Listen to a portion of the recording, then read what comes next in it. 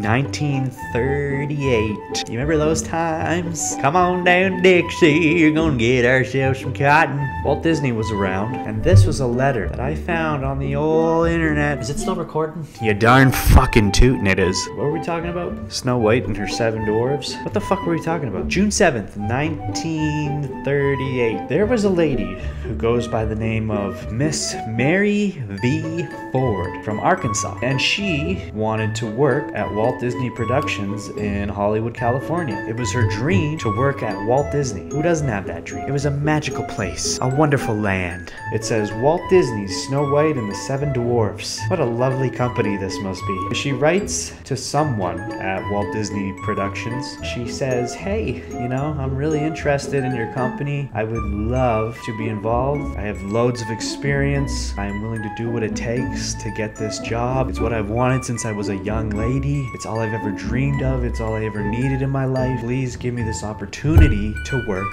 for your company.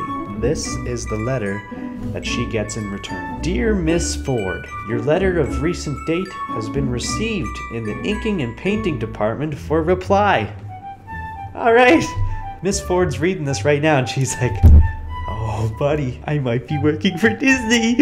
Ooh. Imagine the excitement. Fuck yeah, dude. Fuck yeah. They actually responded to me. It's gotta be good news, right? All right.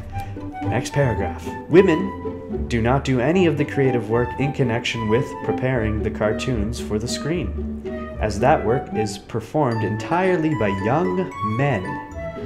For this reason, girls are not considered for the training school. Oh, okay. The only work open to women consists of tracing the characters on clear celluloid sheets with Indian ink and filling in the tracings on reverse side with paint according to directions.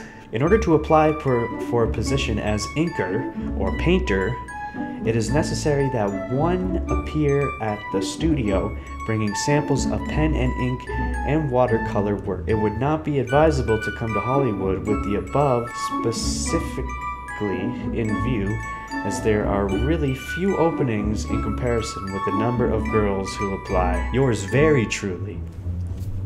Okay.